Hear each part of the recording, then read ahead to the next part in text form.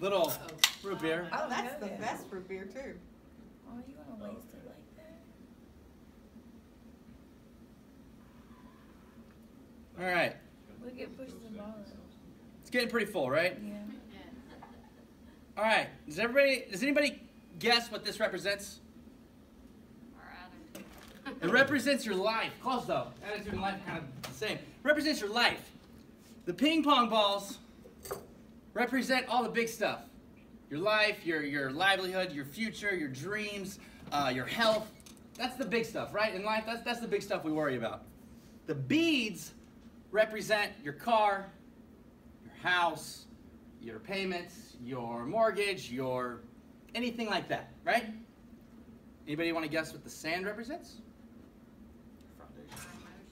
Sand represents all the small stuff, all the crap, all of your excuses, all of your worries, all of your insecurities, all the stuff that doesn't matter. Does that make sense? Yeah.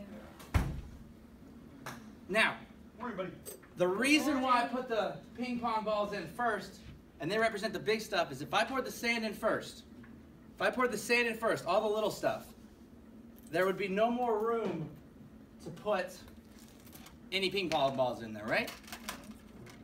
So when life acts a little different and wants to give you all of your excuses, a reason, or give you belief to your own insecurities, or make you worry about whatever it is that you're worrying about, all this small stuff, guess what can't fit? All the important stuff. We spend so much time, there's more sand in there than anything.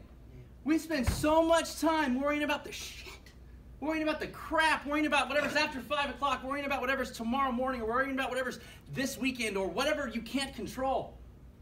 This is what matters. This is why we're here. It's your family, it's your health, it's your livelihood, it's your future, it's your dreams, it's whatever you want it to be. And whenever you fill it up with this crap, you're blocked. Your mind is blocked.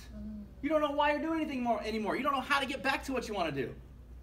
This is what matters. Anybody want to take a guess what the root beer represented?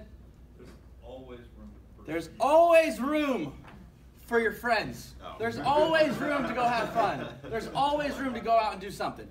Don't ever forget that. As much as all the big stuff matters, how you top off your day really matters. Not if it's a drink, whoever you spend it with, however you end your night. Make sure it's always on a positive note. Set your mind up for the next day. Now, that's going to suck cleaning up.